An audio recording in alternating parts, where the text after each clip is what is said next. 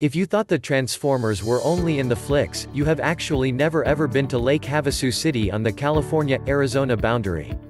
The Colorado River punctures the Desert Traveler Place, yet up on the north end of town, an airport terminal garage holds what appears like Optimus Prime's larger as well as more badass older brother, Thor 24. Dreamed up by Southern California land programmer Mike Hara as well as constructed over a 7-year period by Hara with Tim Spinks and also Paul Abram, the vehicle has a lot taking place. It's difficult to concentrate on simply one element. It's safe to claim, nevertheless, each information is as excellent as the next. Huge Mike, as he's called, stands 6 feet, 5 inches high and has a character to match as you'd expect from the individual behind a wild truck where whatever has been magnified to 11. The engines command most of your preliminary interest. Their twin 1.2 V7 1.2-stroke Detroit diesel motor, for 24 total cylindrical tubes, mated nose-to-nose and covered with 8 BDS 8-71 superchargers. This Detroit diesel motor has a long, crucial background as commercial and aquatic power plants, as well as each 1.2 V7 comes stock with twin roots-type blowers situated in between the cylinder. Financial institutions, which means Thor has a total amount of 12 blowers. The build team identified exactly how to butt the engines along with a spline shaft, giving the new, dual-engine format a final variation of 1,704 cubic inches or an extraordinary 27.9 liters. After using a wooden dollar to help create the large consumption manifold, it was eventually crafted from thick lightweight aluminium plate and afterwards set up to hold 8 superchargers driven off a solitary personalized drive shaft.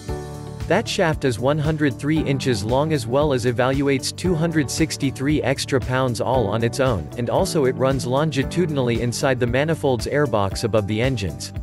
The top of the manifold is likewise the base for 8 NOS nitrous containers. The engines breathe out with 24 Zumi-type exhaust headers, and also Hara states that, at 2,500 revolutions per minute, the engines produce 3,424 horsepower. In the high-performance world of blowers as well as huge engines, that could not sound like a lot, yet the setup looks amazing and the audio is out of this world. The 44-foot-long, 30,000-pound truck's powertrain also includes a chromed Allison HT740 transmission that rotates a locker-type back axle that's been entirely ground smooth filled, as well as chromed. To be honest, almost every little thing on this vehicle, which is based around a 1979359 Peterbilt taxicab, is either chromed or covered in a wild paint task. The supply Peterbilt semi-truck front suspension as well as guiding would not function. Hara wanted to be able to transform as well as steer it in a smaller distance, so Thor includes a Van Hoyle arm-kind shock absorber typically made use of in buses and also instructors. The chassis itself is made from twin 4x14-inch sections of rectangular tubing with 3/8-inch thick walls. The tubes are 40 feet long and sustain a Peterbilt air fall and leave suspension. The gear likewise trips on Alcoa lightweight aluminum wheels wrapped in 315/30 R 22.5 tires up front as well as an 11 R 24.5s at the rear. The taxi is even more of a command facility for the vehicle's whole operation and also is packed with things to ogle, switches over to toss, and also gauges to see. There are no fewer than 24 autometer gauges in the polished aluminum instrument panel, with large Mike's profile engraved in the center, which rests ahead of a 4-spoke Guiding Creations guiding wheel. Amongst the readouts, a 200 mph speedometer, a 6,000 rpm tachometer, as well as a handful of stress as well as blower evaluates. 6 extra blower stress assesses are installed in the middle of the dashboard.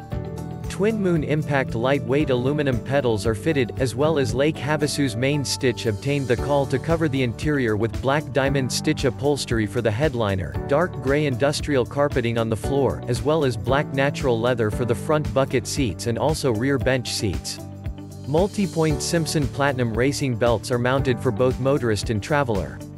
Big Mike likes his stogies, and also a special pocket in the chauffeur's door frame allows him to carry a box of his preferred Padron 1926 collection No. 9 all-natural cigars. In between the pails is a Conan-style double-edged broadsword, one of lots of found around the vehicle, together with dozens of chromed heads as well as some axes that functions as the truck's shifter.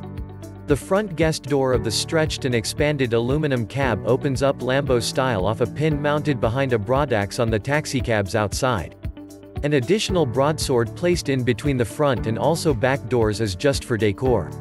Looking forward around the rows of blowers is a little bit of a trick, however in the cab as well as above the chauffeur are four 4x6 video clip screens that are used to see what's on the roadway ahead of Thor. Home entertainment is readily available in the team section of the taxicab, which has a 40-inch TV display and a 1,500-watt stereo. Mounted behind the cab is a Hawker jet helicopter engine that powers supporting generator for the vehicle.